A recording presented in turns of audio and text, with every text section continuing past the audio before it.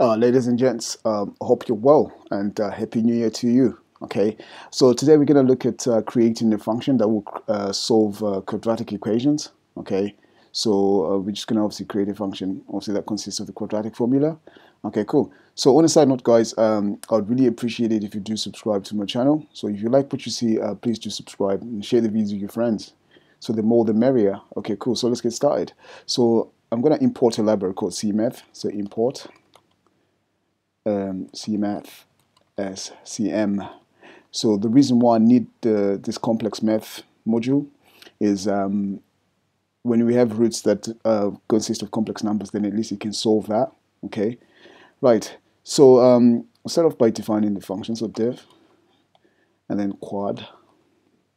So a, b, and c. So a, b, and c, looking at the formula again, that will represent the coefficients, okay, of the quadratic formula. Okay, cool. So yeah, so then print, right? So my x1 equals, right? And then that'll be, so minus b plus cm dot square root, then b squared, right, minus 4 times a times c, right? And then that all gets divided by 2 times a, right? And then we'll type in a string there, and then another string as well, so x2 is equal to, right, so the second part, the second root, so a bracket again, so minus b minus then cm dot square root, so b squared minus 4 times a times c, right? And then it's all divided by 2 times a. Right, so we're done. Okay, cool. So that's creating the function to solve quadratic equations.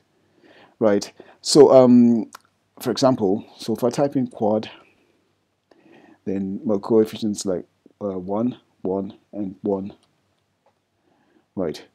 So there we are. So my x1 is that, and my x2 is that. So obviously I've got complex roots. So that's why we need to use that cmath library. Okay.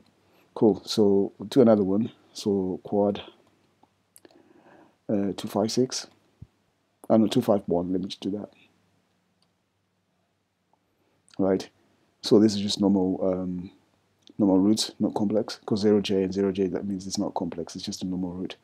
Okay, cool. And then I'll do another one as well, quad 152. Okay, and another one again, so quad again, so 2, 2, 2.